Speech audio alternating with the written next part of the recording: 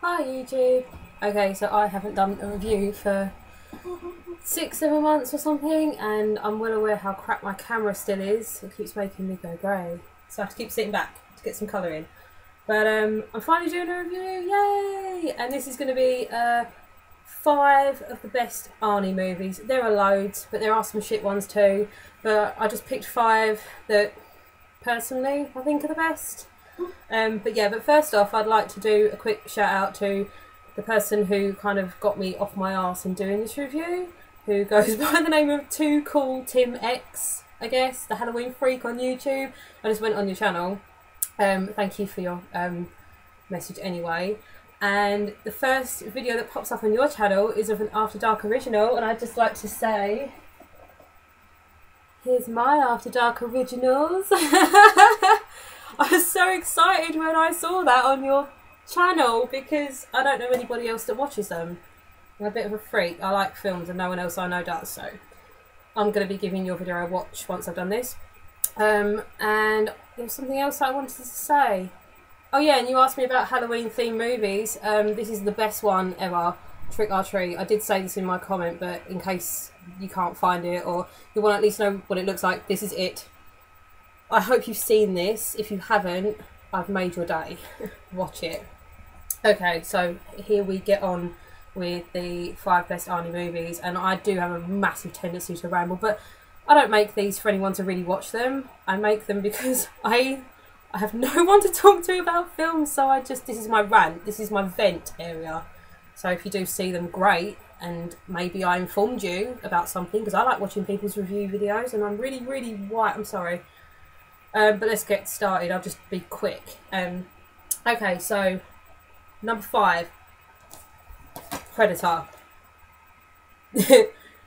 Predator is number 5, not because I think it's the worst, just because I didn't bother putting them in any order because I can't, because they're really good. So it's just going to go like this. So Predator came out in 1987. A bunch of people that you kind of already know. I mean, most people have seen all Arnie films, so I doubt you're going to learn anything new from this review, but I get to vent. So, yeah, of course we had, what's his name? We had Apollo Creed in it, Carl Weathers, that's his name, and we had Jesse Ventura in it, and a bunch of other people, and it's basically a testosterone-filled jungle adventure with aliens. There's no jungle creatures, there's an alien. And I learned something quite interesting. This film actually came about because when they made Rocky 4, they were joking that he had no one else to fight. So they were like, oh, if you fight someone else, it's going to be an alien. And they took that joke seriously and came up with Predator. How cool is that? That's brilliant. I didn't know that. Anyway, yeah, so the basic plot of Predator, I'm not really going to give a huge plot because most people know how this film's going. Basic plot of Predator is Arnold Schwarzenegger goes by the name of Dutch, is a nickname. And he and his group of soldiers, his like platoon or whatever you want to call it, they get sent out into the middle of the jungle. I think it's like, I can't remember, it's like the Congo, it's like the Amazon, you know, it's like the Brazilian jungles. They go out there to rescue another team, I think. I've seen this film quite a few times, I should know this stuff. They go to rescue another team, and it's all a bit hush-hush, a bit shady, and as the film progresses they find out that obviously they were sort of, you know, they weren't really expected to come back, I don't think. And there's an alien out there who's essentially a predator because he picks them all off one by one. He's been doing this for God knows how many years. Teams disappear out there all the time, and as the film goes on, you just watch them go through the jungle, finding very odd things. They come across, I think they come across like a sort of, like a drugs cartel, and they end up taking a prisoner who ends up being the only woman in the movie, of course, who doesn't end up being a love interest, which is funny, because usually they do that. They did that in all of his other ones, like Commando and Twins and all that, but we'll get onto those later. But yeah, she kind of gives them the backstory on the legend that there's a thing out there. And then the whole movie is just watching them get picked off one by one until we get to Arnold Schwarzenegger at the end, who basically goes one-on-one, and everybody knows, get to the chopper, which is an awesome quote. And I will say this, my absolute all-time favourite Arnold Schwarzenegger quote is not in any of my review. I will review the film in a different section. It's from The Running Man, so maybe I'll do a Stephen King section. My favourite quote of all time is when he flips over Dynamo's little car thing, and Dynamo's going like, ah, right before he does that, like, no, I think it's right afterwards, he's about to electrocute the girl, and he shouts, "Hey, Christmas tree!" It's really dumb. So stupid. I don't know why I find it so funny, but I think it's literally the dumbest thing he's ever said, and that's really saying something. But yeah, "Hey, Christmas tree" is my favourite all-time Arnie quote. Okay, we're done with Predator, by the way. I'm not going to keep yakking, because I always do. And I apologise about my crappy camera. Jesus Christ. I can't do anything about it because it's a built-in laptop webcam. That's a bit better. So I can't, it's just, there's nothing for me to even touch. I can't fix it. Yeah, number 4 is Twins. I don't have it on DVD, so I don't have the thing. But I think most people have seen Twins. And the funny thing about Arnold Schwarzenegger is that, I guess like Stallone, except Stallone only has one version. He's only got Stop or My Mum Will Shoot. Arnie can do both. He can do romantic comedy / sort of plain comedy / slapstick and pure hardcore action. He can do it all. He's amazing. Twins came out in 1998, and of course it's him and Danny DeVito. And the plot of Twins is basically that him and Danny DeVito are twins. They've grown up on different sides of the world. When they were told their mother died, but in fact she was told they died because they were part of an experiment.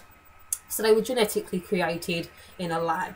And when Arnold Schwarzenegger, who plays Julius, turns 35, the man that's grown up with him, brought him up, tells him that he's got a brother in America. So he goes out to find him and has to convince Danny DeVito that he's his brother.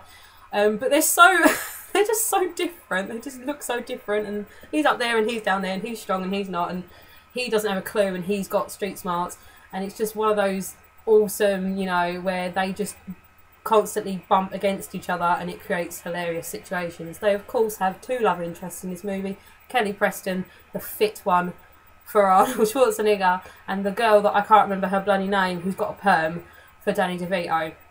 And then of course Danny DeVito is kind of, see, this is one of the only films where there's no real threat. There's always a threat in an Arnie film. But I guess Danny DeVito is the antagonist in this because he's the one that gets him into trouble. He's like a petty criminal because obviously he had a crap childhood and a crap life. Whereas Julius got all the perks because he's the strong, fit, fine one. So he kind of gets them into trouble where he's got loan sharks running after them, and they have to kind of, they go on a journey together where they get to know each other, but they run away from possible threats. And of course Arnold Schwarzenegger gets to flex his muscles and beat up all these dickheads that are going after his brother. That's basically Twins. I don't think I wrote down any like little quips or notes or anything. I tried to find some little trivia bits for anyone, you know. I don't really think I've got anything here. I think it did pretty well in the box office. I think it was pretty good.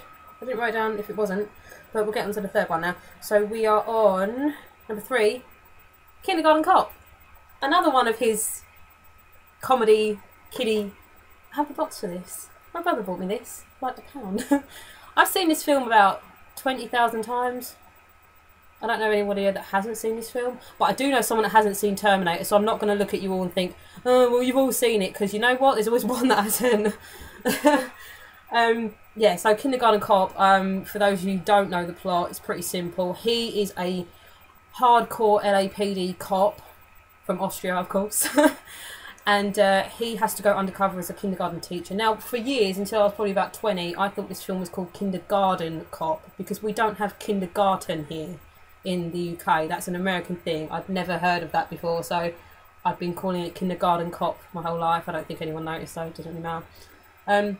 Yeah, and obviously he's a big guy, he's a cop, he doesn't know how to teach little kids, so obviously it's funny because all the little kids come up with stupid stuff. I mean, I think everyone knows the "who is your daddy and what does he do" thing, and the little kid that constantly talks about dying.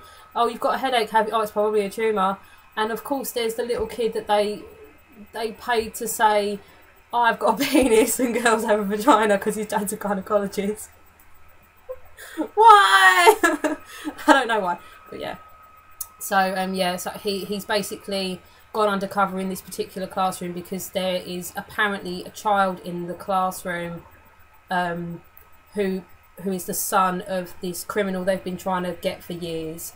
and they want to find the child and his mother because apparently she ran off with $3 million, and they want to get her to testify against him. But this all turns out to be not true. He just said that so that they could get the cops to find her for him. And obviously there's a big showdown at the end where he goes up against the criminal and blah, blah, blah, blah. But it's a wonderful film because it's just, you know, I love the way he says Astoria as well. I love the way he says Astoria and the word ferret. Don't know why, I just love the way he says it. Oh, he got paid $12 million to do this movie. Even Julia Roberts didn't get paid that, and she broke about it in that other film. Ivan Reitman directed this, who's done a bunch of other, like, he's done some seriously hardcore awesome movies. He's done all the Ghostbusters, he directed Meatballs as well, which is pretty cool. And he's also the executive producer on Space Jam. And what was the other one I wrote down that he actually did? Because I knew the Space Jam one already, and there was one I was quite surprised at. Heavy Metal! He was the executive producer on Heavy Metal. How cool! Yeah! I don't think there's anything else. But I think people forget as well. There's so many quotes from this film. I'm not going to do them, but there's so many quotes in this film. People forget that the first half of this film is pretty dark.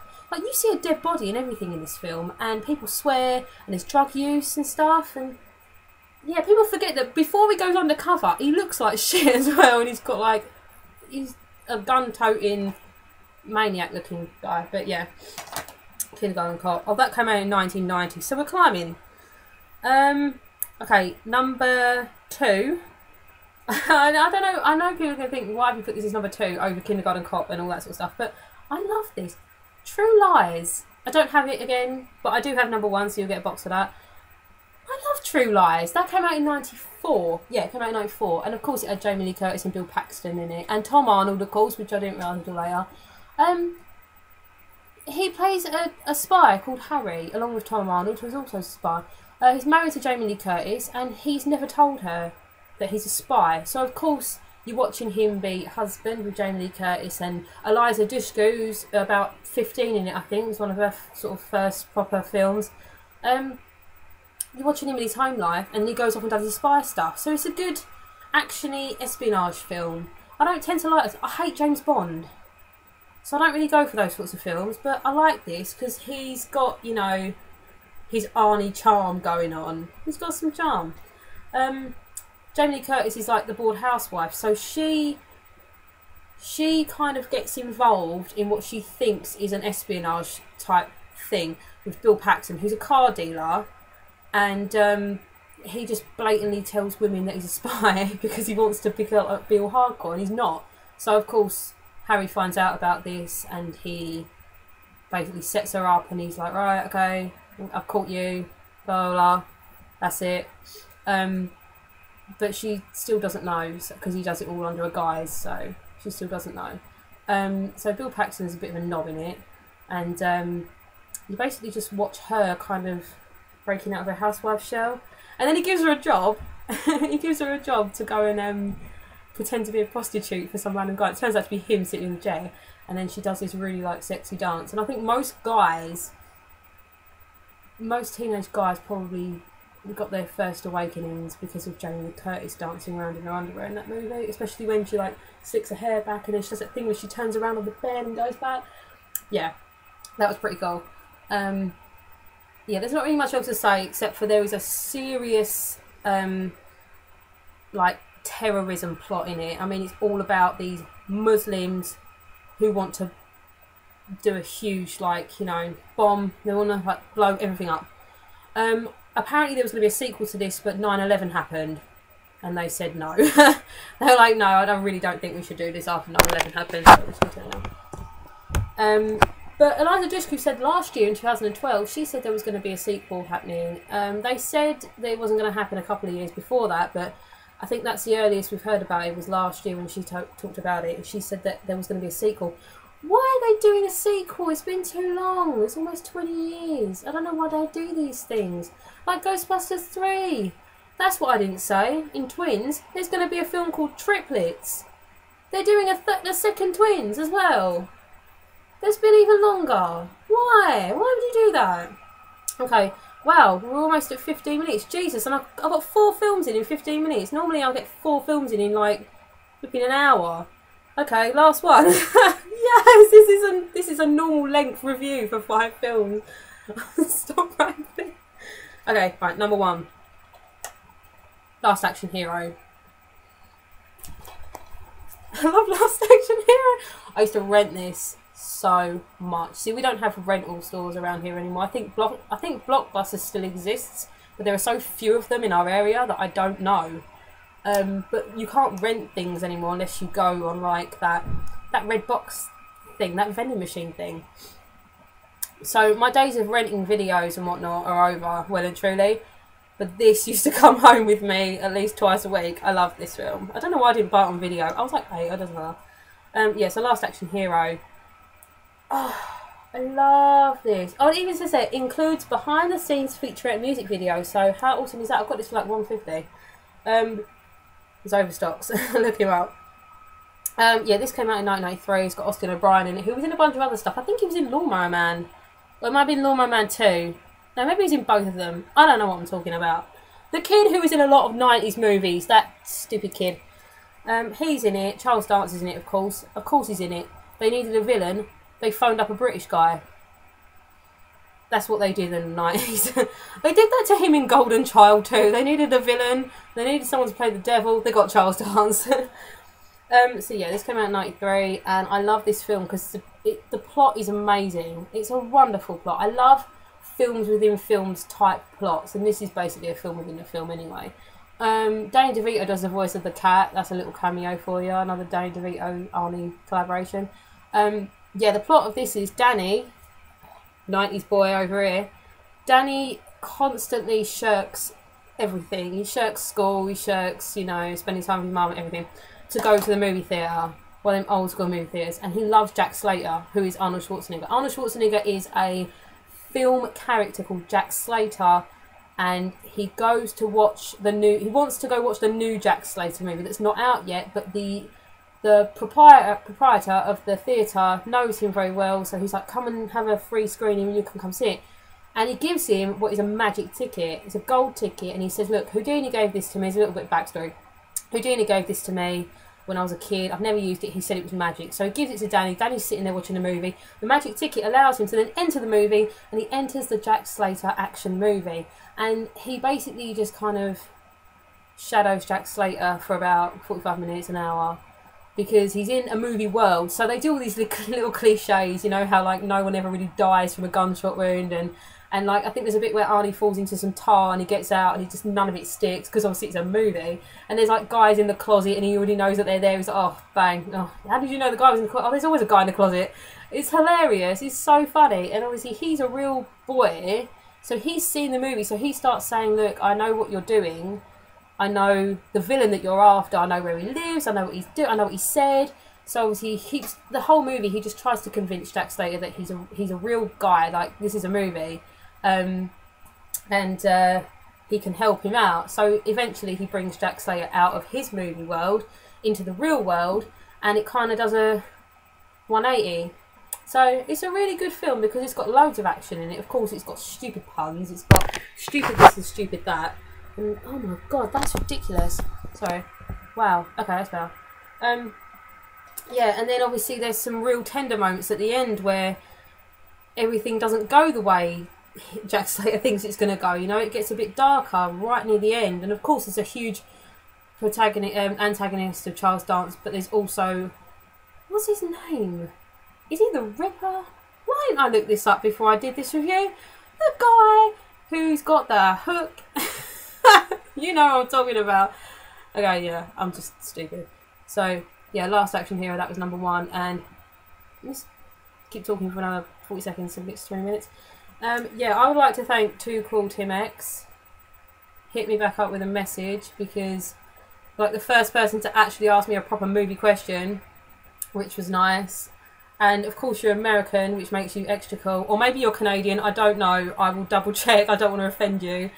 But yeah, let me know if there's anything specific I can review for you. That'd be cool.